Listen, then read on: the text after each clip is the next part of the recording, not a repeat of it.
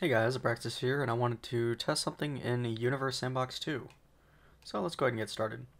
So there was that one video I did a little while ago where I used the moon orbiting close to Earth to actually warm Earth up while it was a rogue planet. So basically what I did was I removed the sun from the equation, just got rid of it, like that.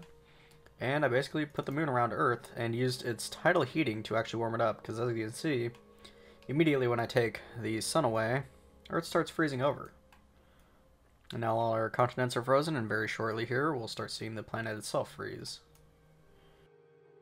And now the ice is expanding, and now we are forming a snowball Earth.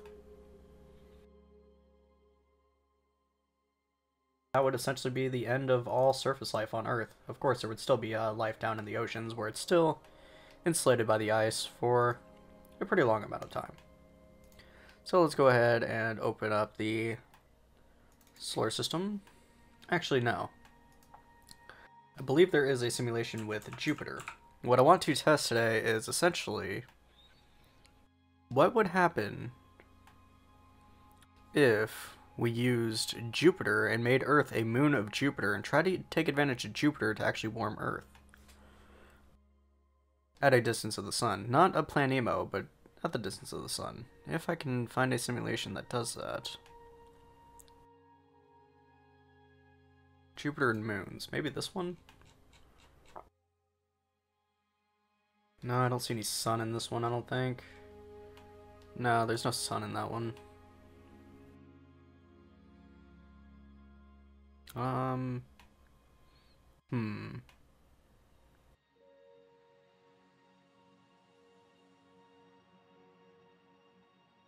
Maybe I could take advantage of one of these Juno ones. Ah, there we go. So let's go ahead and remove Juno, the satellite that is currently orbiting Jupiter.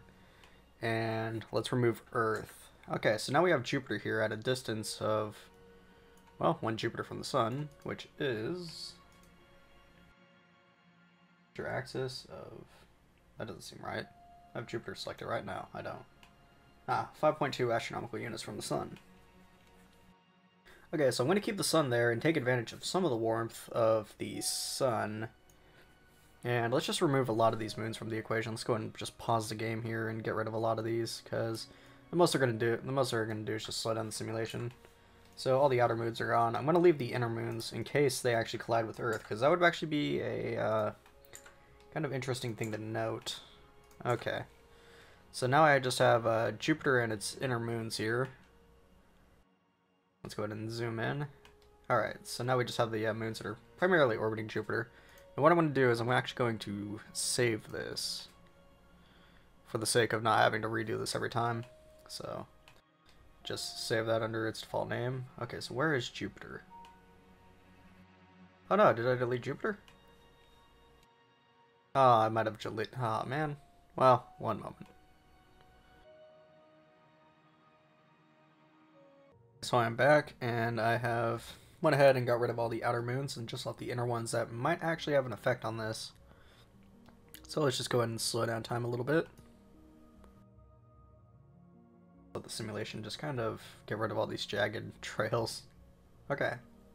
So now we have an idea of what all the inner moons look like when they're orbiting. I don't think Europa is going to be relevant to this, but it might. Let's see what happens. We have Ganymede out here. This is the furthest moon that's out currently that I've left into the simulation. Now let's see what happens if we just add Earth orbiting around Jupiter. Let's just throw it right there and see if it actually throws some of these moons out of proper orbit. Now since we are so far from the sun, I would expect the temperature to start dropping significantly and quickly. And no, our oceans are actually burning up. We are actually within the Roche limit. Or not the Roche limit, but we have a tidal heating effect going on, and we're actually heating up Earth by a significant margin. You see the oceans clearing away. There's no ice. The temperature of Earth is actually at 164 degrees Celsius. It's quite far from the sun, so this has to be primarily due to tidal heating. Super interesting, and if we just let it go over time, I wonder how warm it'll actually get. Ooh, it's crossing orbits, that cannot be good. Oh no, we just had a moon collide into it. Oh, and it's pulling Ganymede with it. Oh no, this is probably not good. Yeah, I think we just threw Ganymede out further than it's supposed to be. Okay. Wait, that was actually good for the Earth. Check this out. That actually knocked it out of its orbit, and look what's happening. The oceans are actually returning. Well, that's just kind of a freak accident right there.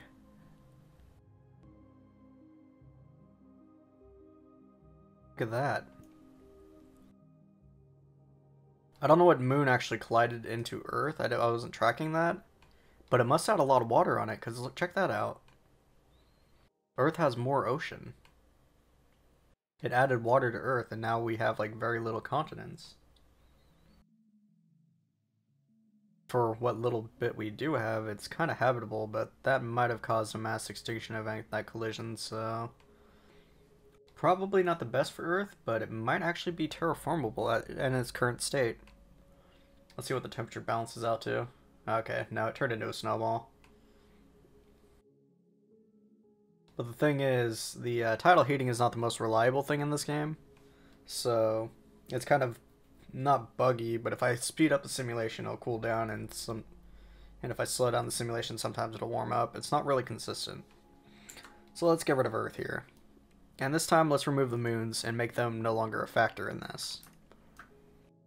So, Ganymede, Io, Amalthea, Thebe, what is that?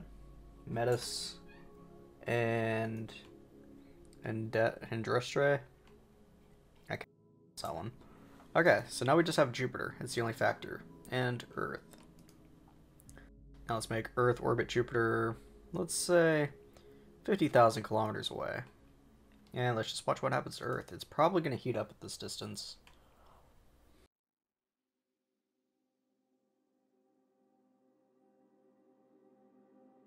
Might have just found the perfect location for it. Nope, it's actually cooling down slightly. Let's let this run for a little bit and see what happens.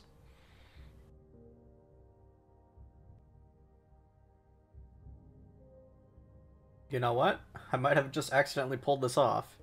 Okay, so it's a lot colder than it used to be, but that's actually probably a good thing. At 50,000 kilometers from Jupiter, it looks like it's actually maintaining a good temperature. It's actually dropped down to 12 degrees, and it's going back up to 14. So it's actually kind of a cooler Earth, which is actually something that we kind of see necessary. So I think if we had Earth orbiting 50,000 kilometers from Jupiter, we could take advantage of the tidal heating to actually warm up this planet, making this a life-bearing terraformable planet around Jupiter, our largest gas giant. So we are technically a moon, no longer a planet. So, very cool. Anyways, if you guys like the video, please leave it a like, and if you want to see more videos like this, please do subscribe, it really does help, and I will see you guys in the next one. Now, for the hell of it, let's just put a bunch of Earths around here. Uh-oh, we're warming up Jupiter. Oh, things are going bad. Let's slow it down a little bit. Oh yeah, that's not good. It's probably not a good thing. We're kind of evaporating Earth now. Let's make another Jupiter orbit around. Oh no, it's consuming all the Earths. Imagine us throwing the sun off balance a little bit. See what the sun's looking like. Yeah, it's probably got a little bit of wobble to it, but it's not really moving around too much. Well, it's not going to move around unless we speed up time quite a bit. Oh. Well. That can't be good. There goes a bunch of our Earths. There goes one of the Jupiters. They just ejected each other out. Anyways, see you guys next time.